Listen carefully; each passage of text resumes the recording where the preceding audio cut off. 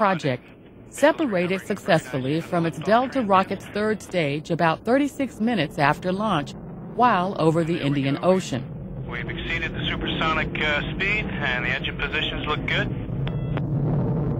We're now passing an altitude of 4 nautical miles with a downrange distance 15 nautical miles and a velocity of just coming up on 2,000 miles per hour. Passing T plus 60 seconds, our solid motors have burned out. Looks like a nice symmetrical burn there on all 6 ground start motors. Jettisoned all 6 solids, and we've ignited the other 3. Verniers continue to burn well. Controls look good, starting to get smooth as we head to the upper atmosphere. And we have burnout of the 3 air start motors. We're coming up on T plus 130 seconds. And there's jettison. Solid motor jettison. All 3 have jettison. Nice clean signature there. Main engine now delivering over 240,000 pounds of thrust as we pass an altitude of 48 nautical miles. And we're running a downrange distance of 225 nautical miles with a velocity of 10,000 miles per hour.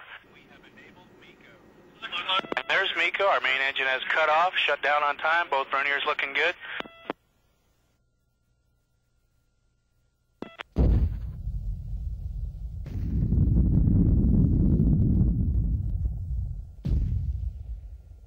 Flight controllers at NASA's Jet Propulsion Laboratory in Pasadena, California, received a signal from the spacecraft at 2:48 p.m. Eastern Daylight Time, showing all systems working as planned.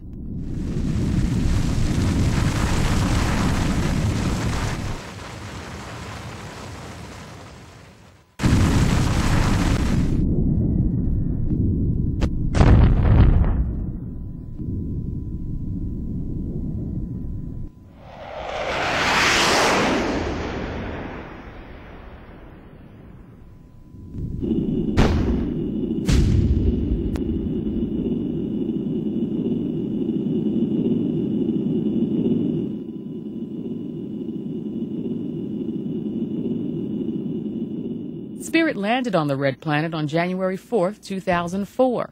For the next 6 years, Spirit and its partner, Opportunity, would roam the Martian terrain, examining rocks and soil for clues as to whether the planet may once have been an hospitable place for life.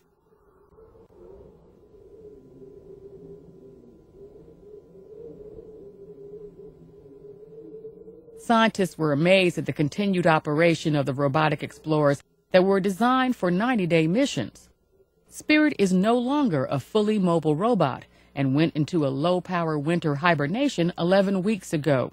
It is expected to reawaken and function as a stationary science platform when sunshine is more abundant. Opportunity, however, keeps rolling along, recently capturing new views of Mars's Endeavour crater.